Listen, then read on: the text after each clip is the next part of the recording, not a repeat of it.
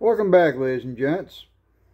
I started playing Dead by Daylight in September of 2017. Now, I did take a year off or more for a break because I needed it. But I have never made a video like this before because I've never seen a killer like this before. If you don't know, the new PTB is out right now on PC with a new killer, survivor, and a map. Now, the killer is called the Knight, and it's based off the For Honor game. I don't know if you played it or not. I have not, but I've seen videos on it. I know pretty much what it's about. The killer's power, he can summon guards. He can summon 3 different guards, and they do different things. One is called the Carnifex, one is called the Assassin, and the other is called the Jailer. They do different things to help him, catch survivors and help win the game.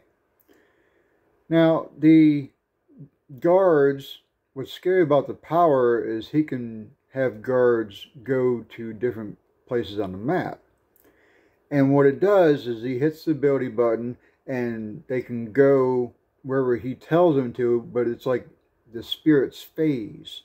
You can't see survivors, but they just go to where you tell him to go. And they can kick gens, they can kick pallets, they can block areas, they can try to find survivors for you, and some can even attack survivors. It's pretty scary. Like, if you're in a loop, say you got Kill Shack. Everybody knows how much a pain Kill Shack can be sometimes. You can have your guard basically block one entrance of Kill Shack and go around to the other side, so they have to decide if they want to get hit by you or get hit by the guard or you run away from Kill Shack. It basically neutralizes loops, pretty much. But as scary as his ability is, his perks are even scarier. The first perk is called Nowhere to Hide.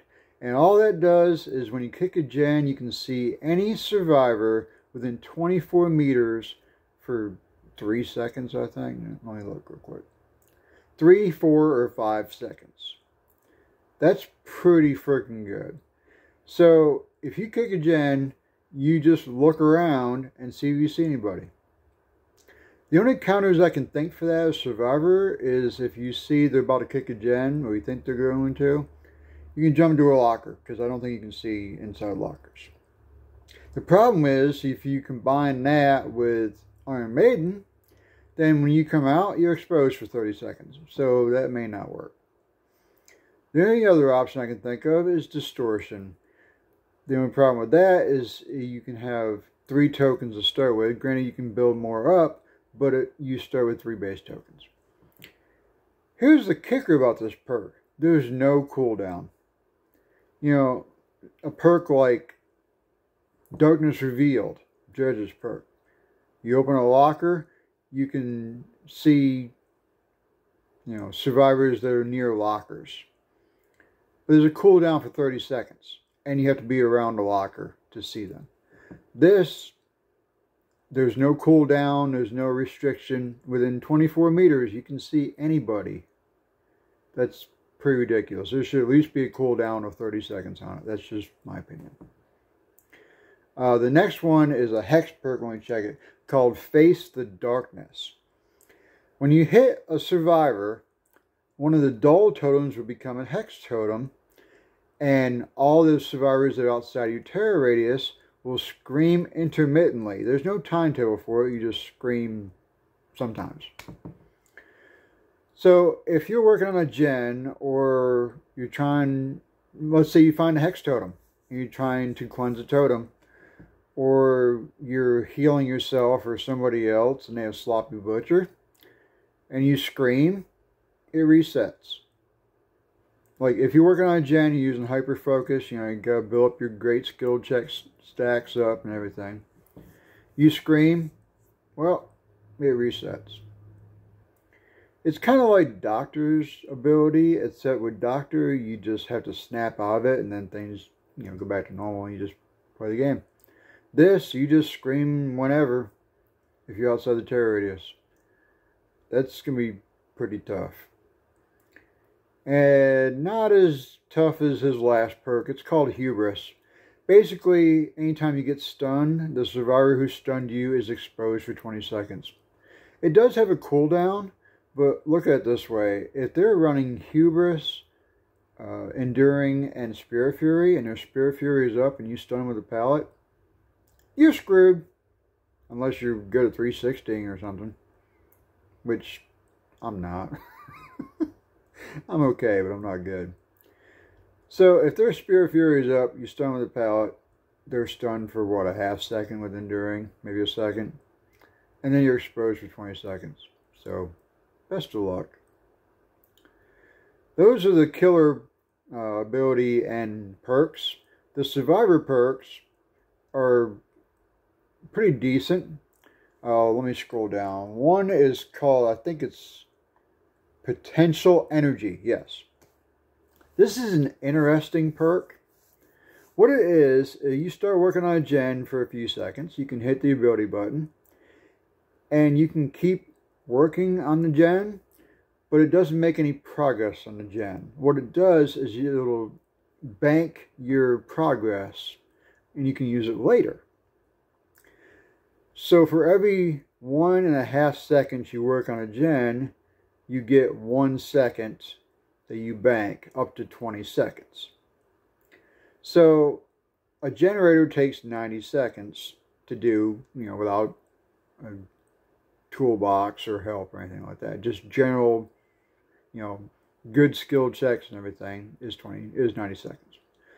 Where I can see this working is if you have like a 3 gen at the end and say you're halfway done with the gen or whatever, and the killer's kind of patrolling but not too hard, you can work on a different gen and build up your bank, and you go back to the gen that's halfway done and you can get it done faster.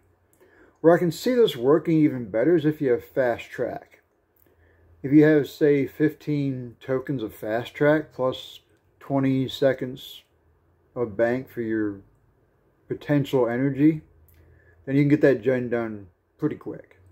But otherwise, I'm not a big fan of it. I probably won't use that much. Maybe, screw around the first couple times with that perk just to try it out, but I probably won't use it very much. The next one is called Fogwise, and I like this perk. Basically what all it is you hit a great skill check, you can see the killer's aura for 6 seconds. That's pretty good. I mean, alert, the killer has to break a pallet or a gen or whatever, and you can see the killer for a few seconds. This one, you just hit a great skill check, and that's it. So if you're using a hyper-focus build with, what's Tap's perk? Not Detective Hunch. Starts with an S, I think. Anyways, it makes good skill checks and great skill checks. So this could work pretty well. I like it. His last perk is called Quick Gambit. All that does is when you're being chased, any teammate who's working on a gen gets an 8% speed boost to repair. That's pretty good. Say you're using Bond and you can see where your teammates are and they're working on gens within 24 meters, which is, like I said, a pretty good radius. They get 8% speed boost to the repair. And if you're working with teammates, or you got solo teammates that are working on gens in like close to the same area within 24 meters, if you're in chase, they both get an 8% skill repair speed boost. That's pretty good. I'm a teammate oriented player, okay? I like help my teammates get the gens done and get out. So this perk is pretty freaking good. I like it. Fogwise and Quick Gambit I like. Potential Energy, I'm kind of meh. Now, the map, I call it the Mars Medieval map. Basically, if somebody took a medieval map and put it on the planet Mars, that's what it looked like. Because it's red. And I mean really red. Kind of hard to see scratch marks and blood a little bit. So, it's kind of Survivor side, except for the fact that there's not a great lot of looping areas, but the color kind of helps with that. But anyways, I just thought I'd give my quick synopsis of that, what I think about the killer and the perks and everything.